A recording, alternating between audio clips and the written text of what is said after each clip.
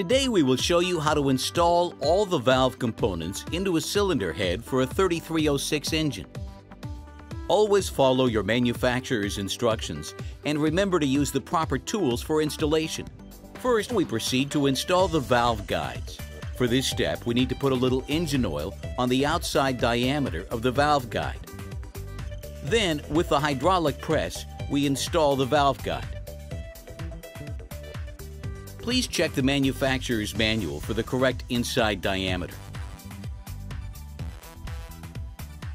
The next step would be to install the valve seats.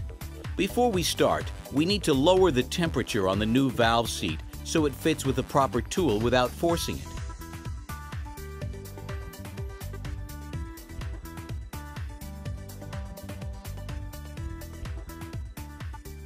Now we rectify the valve to the correct angle with the valve seat cutter.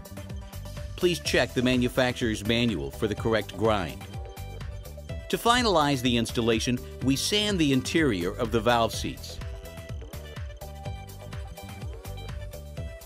Finally, we proceed to install the other components. We take out our CTP spring valves, rotocoils, lookers, and the exhaust and inlet valves. Now we assemble valve by valve and proceed to install them with our valve spring compressor.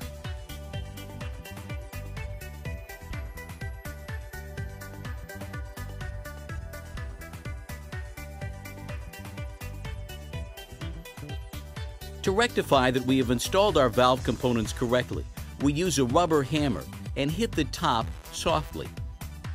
All components should stay in place.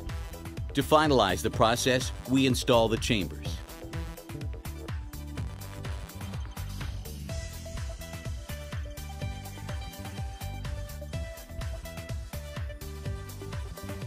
Now our CTP cylinder head is loaded.